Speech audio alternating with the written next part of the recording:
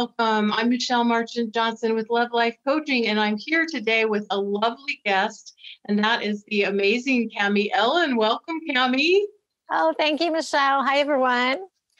Cami is a wonderful love coach and marriage and family therapist, and she and I just recorded an incredible interview on 10 things to leave behind in 2020 so that you can find the one in 2021. And we're inviting you to hear this full interview by clicking on the link below to join us for an upcoming event called Find the One in 21. But we want to give you a little taste or a little flavor of what might be to come. So Cami, I want to ask you this question. What is one thing that you commonly see that holds women back from having the love or relationship that they desire? We just had this amazing conversation, and as we were talking, there were so many things that I wanted to say, but we were talking about how probably one of the most important things is not really taking the time to know yourself, who you are, and what you really deeply need and desire in a partnership in order to have true fulfillment and a sustaining love relationship. And the way to do that is to really take time to create your vision for love. And I think a lot of times women, they have an idea, I want to have a partner, or there's the cliche, the tall, dark, and handsome. Mm-hmm. But don't take enough time. There's so many aspects of the vision for love. And the first is the specificity of the kind of relationship that you're wanting. Mm-hmm. Do you want to get married? Do you want kids? Do you not want kids? Do you want to live together? Do you not want to live together? There are all different types and forms of relationships, but I think it's really important to figure out what that looks like. And then within the form of what it is, what are the qualities and characteristics that you want in the partnership itself? Mm-hmm. Is it loving? Is it caring? Is it communicative? Is it passionate? Is it creative? It's going to look different for everybody.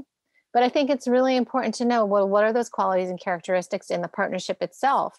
And then the two people in the relationship.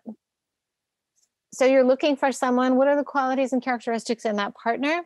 A lot of times people stop there and Then they forget, well, wait, you're in that partnership too. So who are you in this partnership? What are your qualities and characteristics to be a match to that person? And the really good thing about this, something that, you can take action on today, is do this vision process, create what that relationship looks like, the qualities and characteristics in the partner and in yourself. Take those lists, start living those qualities and characteristics in yourself, start embodying them now. Mm-hmm. Become that future self now in the present. And that's going to help you, right away. You're becoming that woman that's a match for that partner in the present, and starting to grow and change and shift and starting to create energy around drawing this in. And I can keep talking, and I know I talk about more of this in our interview, but I think that this visioning process is so important and very key to calling in love in 2021. I think it's so key, Cami, because if we don't know where we're going, if we don't have that destination in mind, it's like getting in the car and just starting to drive without really knowing where you're going. You could end up anywhere, but you're not necessarily being clear about where it is you're going. That's right. And so yes. I just think it's so important. And as we discussed in our conversation, when you have this clarity about your vision, what I think is so important about it is that it helps you so that you're not going off on these detours, getting involved with someone who may be nice, but the wrong person, or who doesn't share that same vision with you. Yes. Yeah. It's really helpful to be able to, and we were talking about there's no shame in 2021. So it's not about blaming or shaming yourself or anybody else, but just to see, oh, okay, wait, I have committed to my vision that the partner will have this quality and that quality and this quality, and the person doesn't.